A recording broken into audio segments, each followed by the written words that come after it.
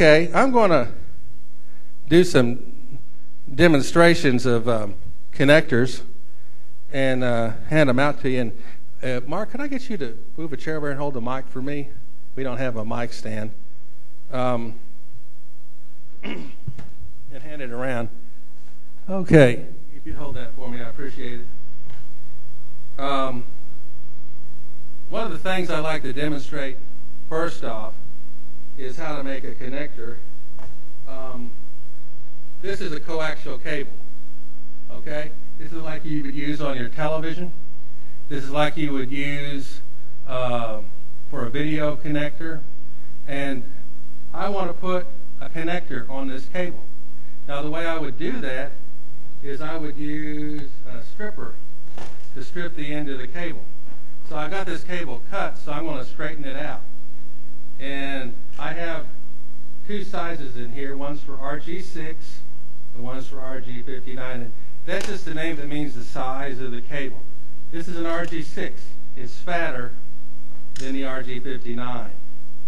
If I take my stripper and I put the cable in it, and watch it not work during the demonstration, and I twist like this, watch closely, then I pull it off, I have the connector showing. Now the problem here is it didn't pull loose the insulator around the conductor, so I had to take a cutter and pull that off. And this is an example of a perfectly done stripped wire that, and I'm not going to hand it out just yet. I'm going to do the other end, okay? And I'm going to show you something else. Okay, I'm going to go here. Actually, to make it better, I'm going to cut this a little better on the end if I have a nice straight connection or cut on it. And I'm going to come here and I'm going to put this on there, and I'm going to twist again. Okay? Then I'm going to pull it off. And then at this time it didn't pull that outer insulator off again, so I pull that off. And I look inside to make sure there's no shorting between the center conductor, and I'm going to hand this out in a little bit, you'll see it closer, and the shield. Now I've got a B and C connector here that is designed to go on a coax. And we'll do some close-ups of this in the video, of course. And I'm going to, and inside it's got a little gold connector. And I'm going to slide this copper wire into the little gold connector in the middle. And then I'm going to slide this on, pushing down until the center conductor inside this BNC connector is flush. Okay?